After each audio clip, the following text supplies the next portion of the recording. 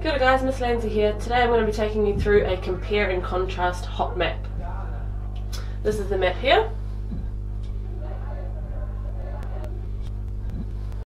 Right, we're going to start off by comparing two sports. We're going to compare netball and basketball. So it's nice and simple.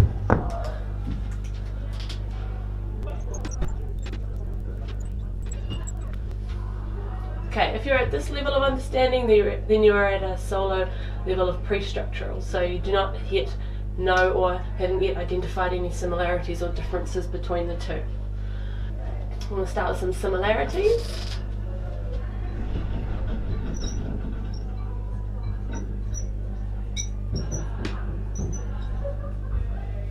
One ball.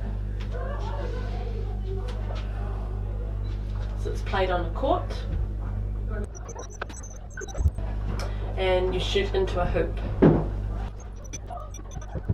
Oh, there's some similarities. Then we're going to go across and do some differences. So the first difference, the number of players. The ball is bounced. And there's a backboard.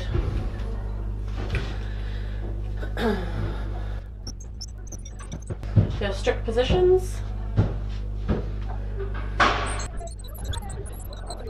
Player starts in centre court.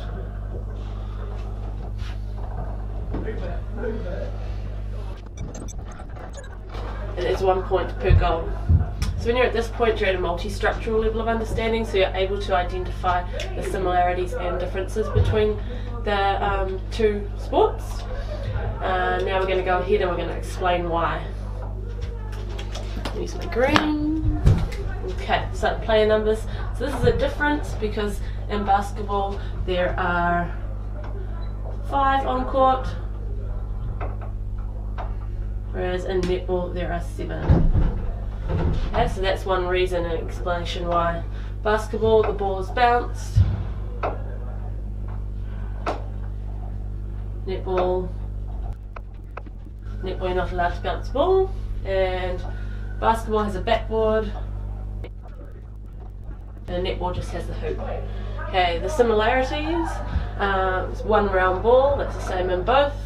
Size is a little bit different, but that's a similarity. It's played on a court, both are played on a court, therefore it is a similarity, and you shoot into a hoop. Okay, so those are your similarities between, and little explanations. Strict positions, difference in netball because the positions are restricted in terms of where they can move. Play starts in centre court, whereas in basketball it's at the back court. And 1 point per goal in netball, whereas basketball 2 points and 3 pointers. Cool, so if you can identify reasons and explain the because as to why they're different and why they are similarities, then you're at a relational level of understanding.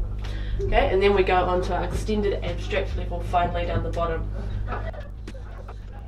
Okay, extended abstract level is when you take the information and you make a statement around that. So that would be